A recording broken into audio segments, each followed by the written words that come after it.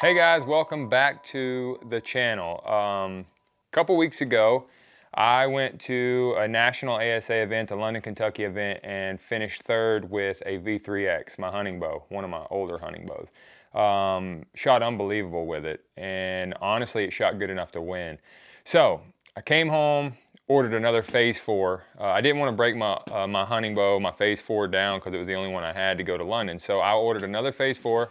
That's what's in this box, and I have another national event, the second leg of the Triple Crown, coming up this weekend. So I'm gonna build this bow and show you guys exactly how I build my hunting rig out to go compete in a national tournament against the best in the world. All right, so we got a Phase 4 in ambush green, bare bow, ready to set up.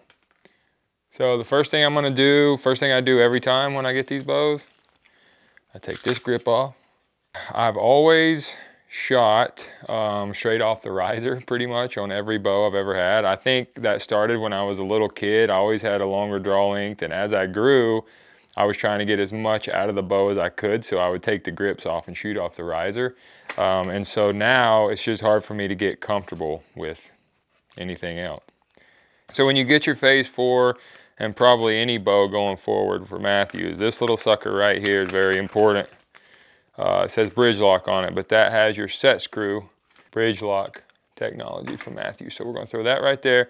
First thing I do, put it in the press, find center. I'm gonna get my knocking loop and my knock in tied in where I want it, and then I will put my rest on next. But first, just going in the last chance press. There we go. All right, we're in the press now. All right, guys, so since this is getting set up for a tournament bow, all these Mathews bows come with these monkey tails on the string that you can see right here. And for hunting, they serve an incredible purpose. They quieten the strings down, they quieten the bow down tremendously. They don't affect accuracy at all as long as they're both on. However, if one of them comes off and the other one stays on, it can definitely change the impact and even the tune of the bow. So for this tournament scenario, I'm just taking these monkey tails off. I'm just gonna go ahead and cut them off and just shoot with a regular string, because for a tournament, I don't care how loud the bow is. Honestly, it's gonna be quieter than pretty much any other bow in the range anyway. So I'm gonna go ahead and cut those off. All right, now we're gonna get the knocking loop. So I wanna make sure here that I am not compressing these limbs at all. So I'm gonna go out until this is sitting loose so I can wiggle it back and forth.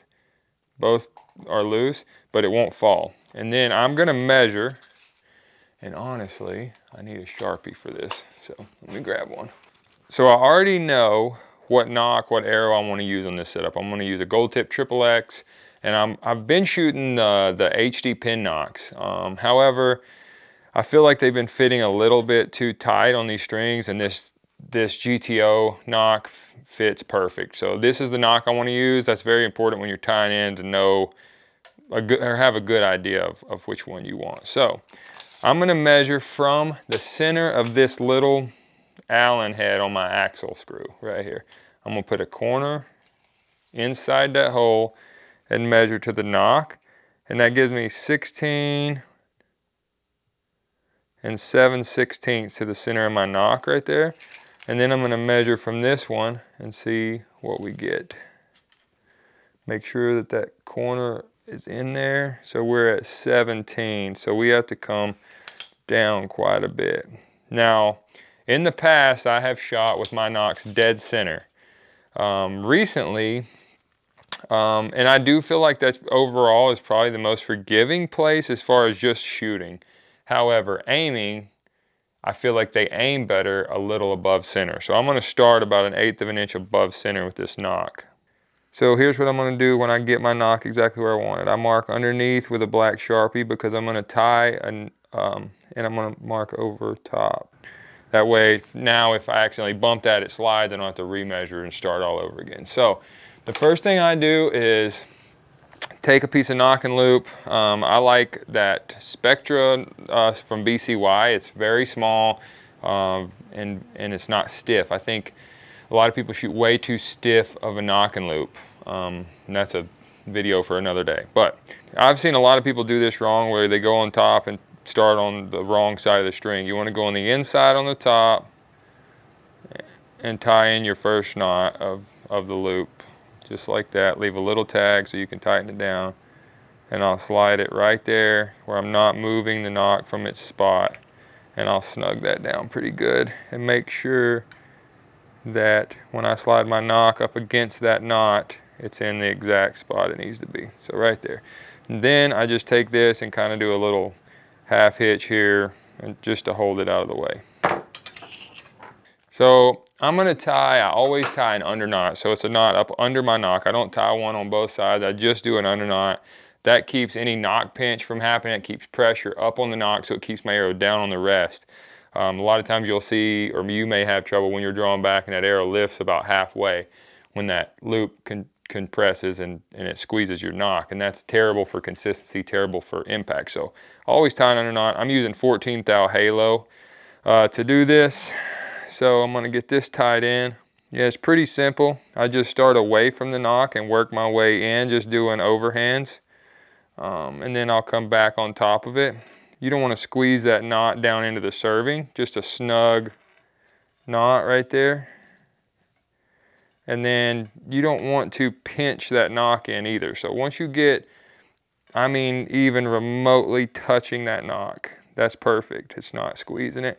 You want to start going back the other way. So I'm going to go back and wrap a couple wraps on top of that knot, working my way back down. I'm going to do one more wrap on top and then finish it off up against the serving here. Right there. So then what I do is I go ahead and make that final double knotted loop right here and just leave it open. Then I'll take a dab of super glue. I'm using tack glue right on that. I'll go ahead and undo my arrow for this so you can see it a little better. And I'm going to put just a drop on that right there. And then I finish my knot into that glue right there. And then I'll pull that last knot tight. Then I'll take and dab that glue over this knot. That way it does not come off. Because if that thing comes unraveled, you're in trouble. Then I cut a tag in and burn those down.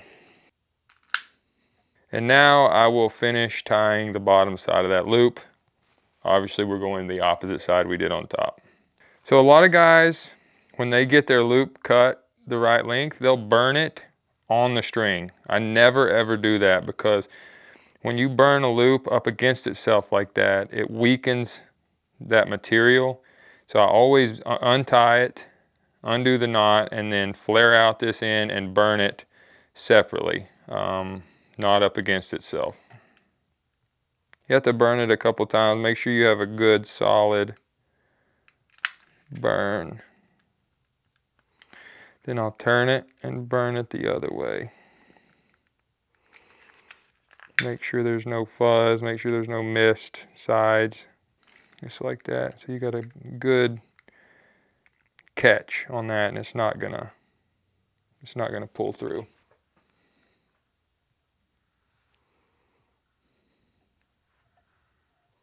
So once I get that tied in, I don't over tighten my loop yet. I don't really want to cinch it down until I make sure everything's gonna tune right and is in the right place. I don't have any knock pinch, stuff like that.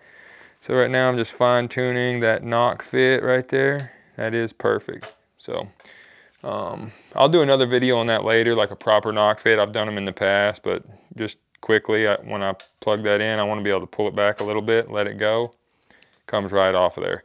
I don't have any wiggle like this. I can slide it up and down, no problem. That's perfect knock fit, so not gonna have any issues there.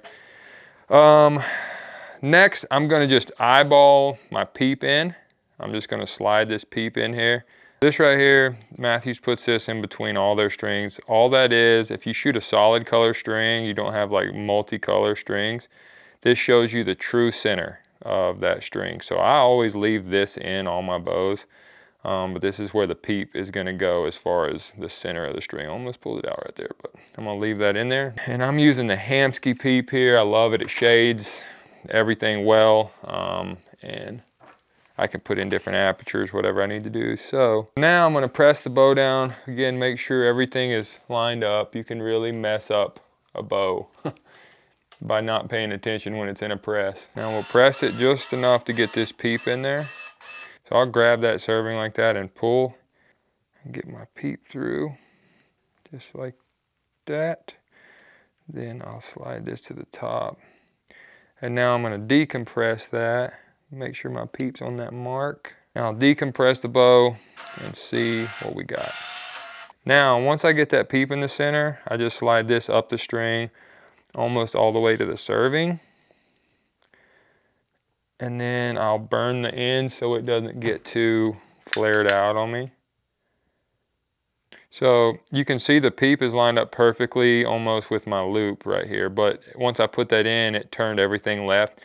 So later, once I figure out that's exactly where I need my peep, and if it is, I'll probably just throw in a peep tuner or something in the string here, make sure it's turning completely right. So now we're gonna take it out of the press, move to the other side of the shop here, literally 2 feet behind me, and make sure we get the rest on right, the arrows in there right, stabilizers, sights in. Then we're gonna shoot it through paper, make sure everything's tuned, check timing, all those things. Now we're gonna start moving a little faster. Now, I'm gonna put my rest on. So I'm using the Q80 TRI rest. I helped design this rest. In my opinion, it is the best tournament rest in the world. Just the most versatile, lets you torque tune, does everything. So I'll turn this so you guys can see. So this first thing you do here is clamp that on. Let me get this Allen wrench out of the way. I might have to loosen that a little more. Right there. So normally I'd line it up right there, but I know from the last time that I was about right there on my V3X. Now once that's clamped on, I can still move it with this thing right here, but hopefully we don't have to move it too much. And we'll just snug that down for now. So here's the sight. One cool thing about these, another cool thing, is this bridge lock technology. So that Excel Achieve slides right in there. And now we're back to this little sucker. This is gonna go in here. I'm gonna finger tighten that for a little bit. And one cool thing is you can feel these notches. 1, 2.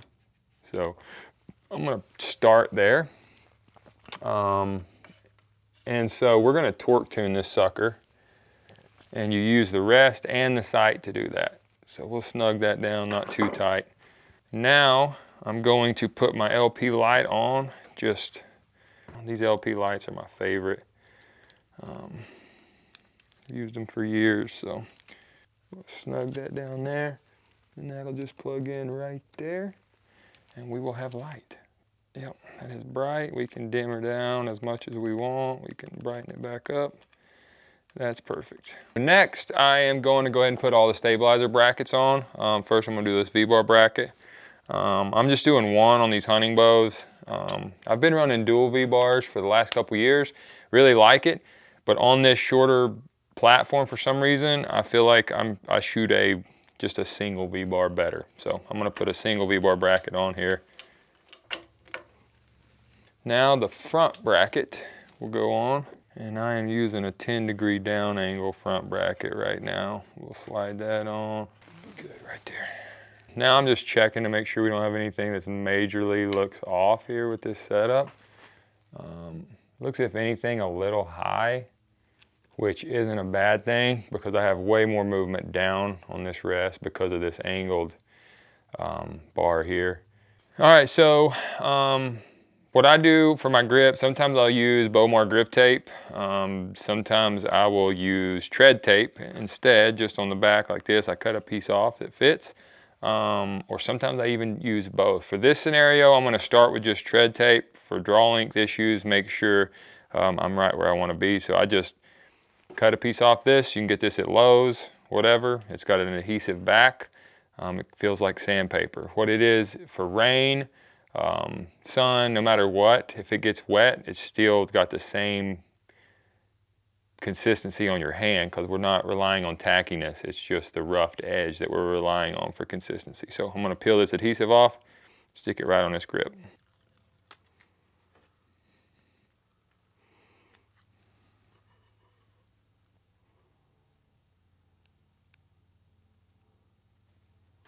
All right, guys, so now I'm going to put the bars on, get it balanced the way I want it to, or really close anyway, and then it'll be a matter of checking poundage, checking timing, shooting it through paper, shooting it through the chronograph, and IBO that I'm going to this weekend. It's the second leg of the Triple Crown, like I said.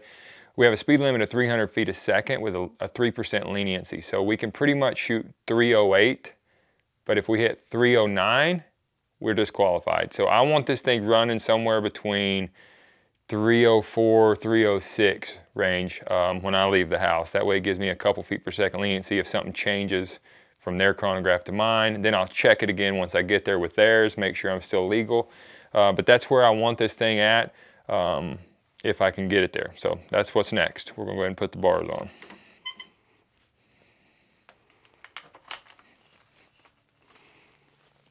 Shooting a 455 grain triple X, and I'd like it to be 300 plus.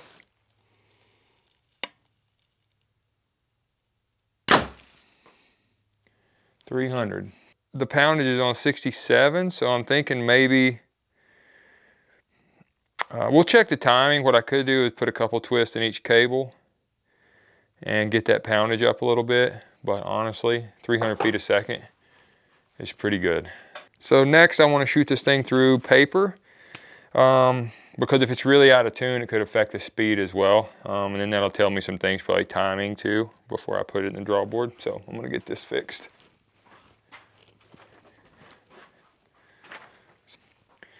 I feel like it's gonna be off, but we'll see. See what we got.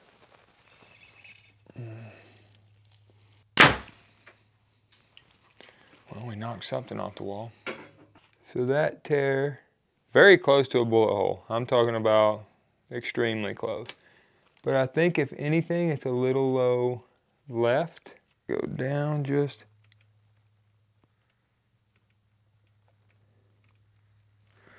Couple clicks right there. All right, hopefully this is a bullet hole. Yep. All right, that's it. Perfect bullet hole, 300 feet a second. Now I'm gonna put it in the press and make sure timing is perfect. I want my stops hitting. If anything, I'd love them hitting exactly at the same time. Sometimes for aiming, if you're having trouble dipping low, and I'll go see later if that's the case, I'll run my top stop just a touch ahead. Really helps to keep that pin pushed up in the target. So for now, I'm gonna try my best to get them hitting exactly the same time and check it. Maybe it's perfect, maybe it's not, but we're about to find out.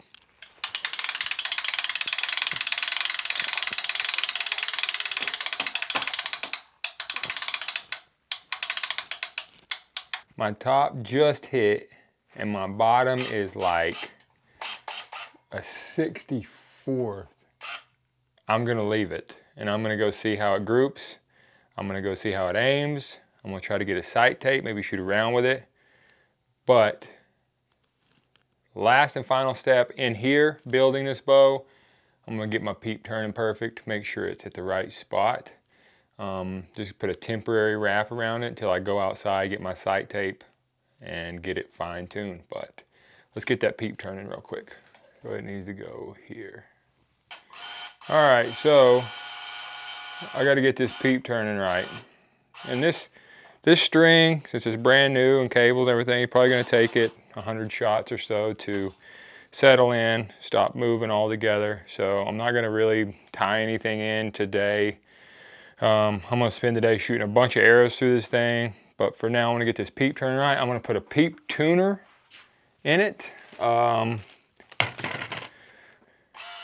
gonna go above my peep here to get it to turn back to, I'm gonna find the center again with this. About right there, fold it apart, move it back out of the way, and then put this peep tuner in there. Like that, get everything back in the right track, out. As far as the initial build, that is exactly what my hunting bow built for a national event is gonna look like, outside of some fine tuning on my peep height that I have to do outside. I'm gonna run a 5-power lens this weekend with an A clarifier.